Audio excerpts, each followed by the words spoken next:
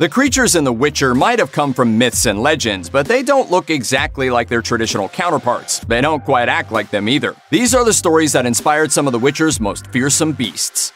Netflix's The Witcher opens with a swampy duel between Geralt of Rivia and the Kikimora, a hulking spider-like creature with an unsettling human head. While Geralt makes quick work of the beast, the Kikimora ends up getting the last laugh. Despite the Kikimora's ferocity, no one is willing to pay Geralt for its corpse, making all his effort futile. While the Kikimora battle makes for a great opening set piece, The Witcher's version of the creature, both in the series and in the games, is a very liberal take on the Kikimora legend. In Slavic mythology, a Kikimora is a house spirit that sneaks into your home via your keyhole in order to deliver bad news. Once a Kikimora settles in, it can also cause nightmares, sleep paralysis, and nighttime calamities like dying cattle and spoiled food. Don't ever look directly at a Kikimora either. Do so and you might die. Instead of a multi-legged monstrosity, a Kikimora typically looks like a mix between an old woman and a bird, complete with a beak and chicken legs and a headscarf wrapped around her stringy hair. Unlike Geralt, you typically don't kill them with a sword either. Just leave some food behind on the stove where Kikimori live. According to some legends, that'll do the trick.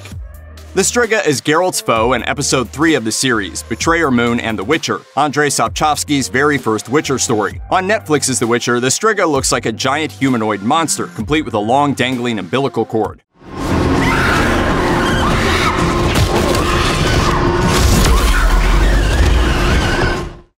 In Polish folklore, the striga is no less dangerous, but it does work a little differently. Strigae were said to be people born with two souls, and who could be identified by their twin hearts or extra pairs of teeth. When a baby was born that people suspected was a striga, they were banished. Then one of their souls died and they became monsters, often with feathers and blue or gray skin, who transformed into owls to suck the blood of their victims. The striga is one of the most dangerous creatures in Polish folklore, and it's not easy to get rid of them. Some people claim that cutting off a striga's head and burying it far away from the body will get the job done, although burying one face down with a sickle around its neck is said to work too.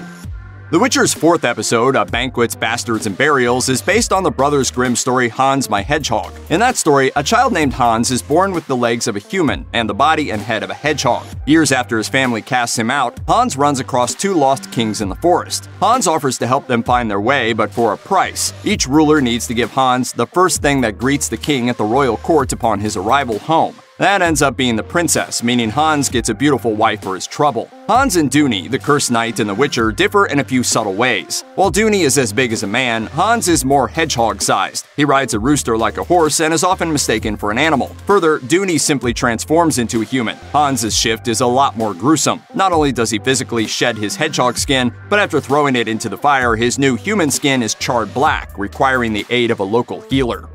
The Dryads of Brokilon Forest don't mess around. Forced into hiding by humans and monsters, they fearsomely protect their land from intruders. They shoot Ciri's friend Dara before he can even reach the woods. They force all newcomers to drink the water of Brokilon, which kills anyone who harbors ill will against the forest and makes anyone who doesn't slowly forget their past. Accordingly, the Witcher's Dryads dress in armor and heavy makeup. They're imposing figures as they should be, and they resolutely stand their ground. That's a big departure from the Dryads of Greek mythology where the creatures originated. In the original myths, Dryads, or nymphs who were tied to forest or trees, were actually known to be exceptionally shy. They didn't really fight, although some of them could transform from human-like creatures into trees. For the most part, Dryads are passive figures in the Greek myths. It was up to the Witcher to give them some grit. Please, don't hurt me. In Rare Species, Geralt and Jaskier join a group of warriors who are competing to see who can kill a dragon first. Not only is the hunt that ensues full of twists and turns, but it's a big part of The Witcher's behind-the-scenes history. The story that the episode is based on, The Bounds of Reason, is an adaptation of the Polish folktale that inspired Skapowski to create Geralt in the first place. The story of the Wawel dragon dates back to the 13th century, and while it takes many forms, some elements are always the same. There's always a king whose subjects are terrorized by a man-eating, cattle-devouring dragon. There are always brave knights who try to conquer the dragon in hopes of winning the princess's hand. They always fail. Finally, there's always a hero, usually depicted as a cobbler, who decides to use the dragon's own appetite against him. The cobbler fills a sheepskin with hay and sulfur, then waits for the dragon to eat it. That makes the dragon so thirsty that it drinks water until it literally explodes. It's one of Poland's most beloved stories. There's even a seven-headed statue commemorating the dragon in Krakow. But Skapowski thought it was ridiculous. You wouldn't call a cobbler to kill a dragon, he figured, you'd call a professional. And so the author invented a fictional monster hunter, and lo and behold, Geralt of Rivia was born.